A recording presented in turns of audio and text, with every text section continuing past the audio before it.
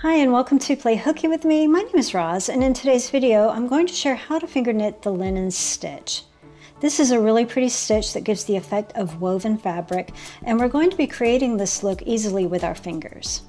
Now, if you aren't familiar with finger knitting, I would recommend that you check out my tutorial on how to finger knit, as well as my video on my most frequently asked questions. Both of these are a great foundation and are full of tips and tricks to get you started. For this tutorial, I'm using the Bernat Blanket Big. This is a jumbo 7 yarn made out of 100% polyester. This is machine and dryer safe. If you're wanting to work on a blanket, I'll add the information in the description box below as far as how many skeins you need. Typically for a 3 foot by 4 foot, you would need about 5 skeins of this yarn, and for a 4 by 5 foot, you would need about 6.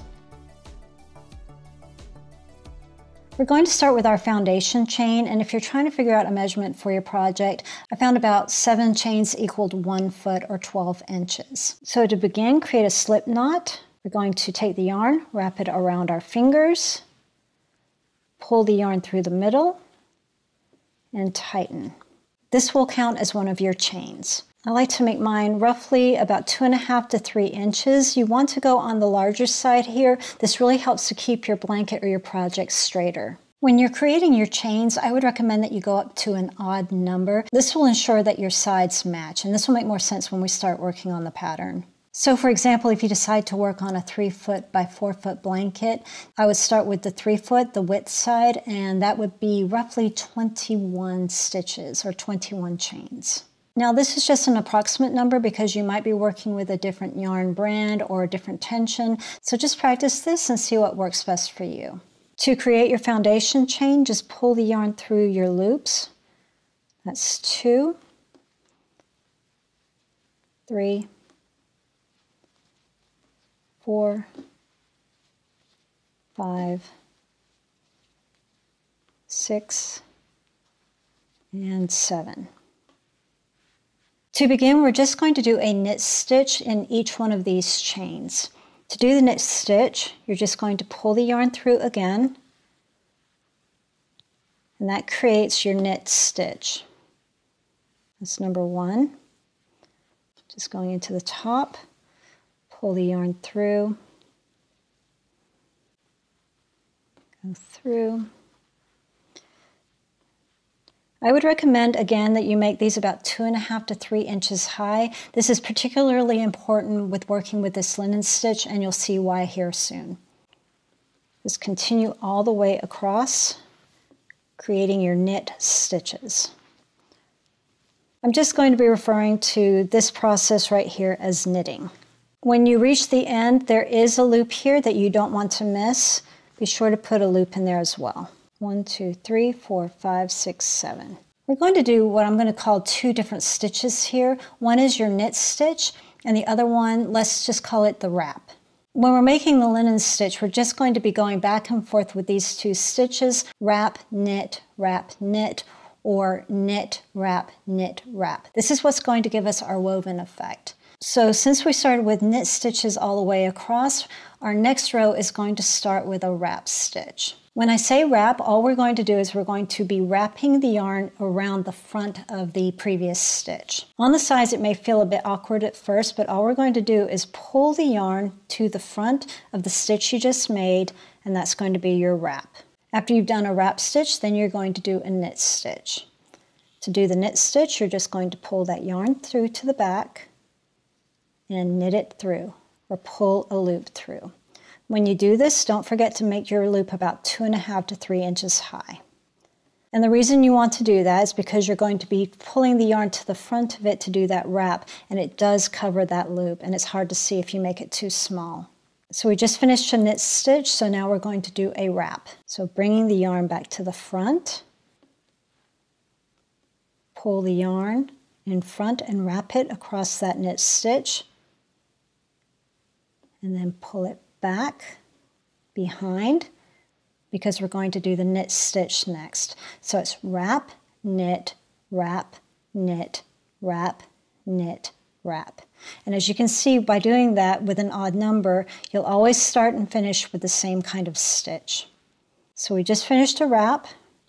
We've got the yarn in the back to pull it through, to create our knit stitch.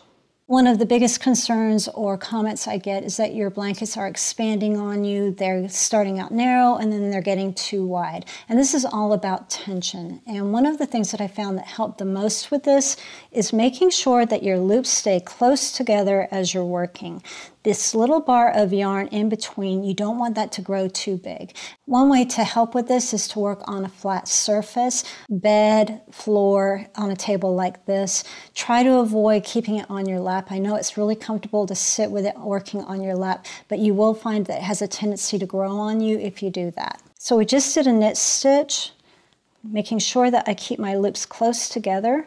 I'm wrapping, pulling the yarn to the back, to finish with a knit stitch. And when you reach the end, you're going to be doing a wrap. And it seems a little bit more tricky than it is. You're just simply going to bring the yarn to the front, make sure that loop is nice and close to the previous one, and wrap. Just pull it forward. Now you're ready for the next row. Since we finished with a wrap, on the next row you want to do a knit. So all you're going to do is pull that yarn to the back and pull the yarn through. And now we're ready to wrap again, making sure your loops are close together. Pull that yarn forward and wrap that loop. Next is a knit. One thing that you can do that really helps me is just put your finger into that loop. That just helps you control the tension a little bit more. And then pull that loop through to knit. Keep those loops nice and close together as you're working. You want to keep some tension here. You want to keep this as tight as possible. Not like strangling your yarn, but just keep it tucked in nice and close together. And then get ready to do your knit.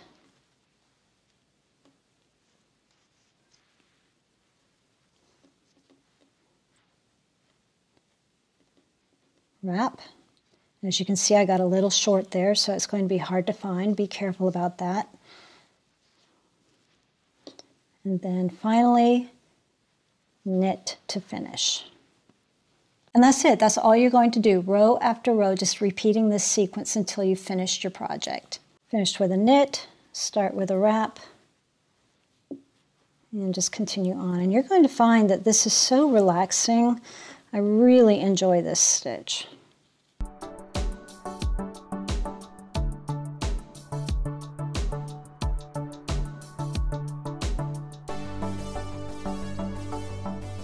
When you come to the end of the blanket and you want to finish, you want to do your very last row as knit stitches again. And you want to make your loops a little bit longer, closer to the 3-inch height, or even a little bit longer than that, because you're going to be looping them into each other to fasten off. So I'm just going to knit my way across. I finished on a wrap, so I'm going to knit in each loop across.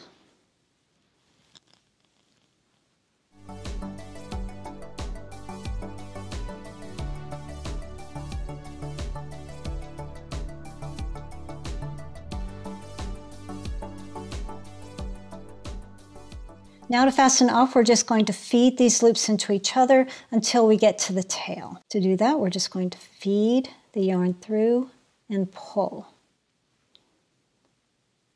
Go in and pull through. Go in, pull through, go in, pull through, go in, pull through, go in, and pull through. And then at this point, now I do still have a long piece of yarn here, so I can't show you exactly, but you'll just take the remainder of your yarn and pull it through to secure with a knot. To see that in more detail, I would recommend that you watch my finger knitting video that shows you how to do that, as well as how to join or add new balls of yarn. I hope you enjoyed the video, and if you did, I'd appreciate a thumbs up. It always means the world to me when you do that. Let me know in the comments if you're going to be trying this linen stitch, or if you have any requests for other stitches or finger knit videos.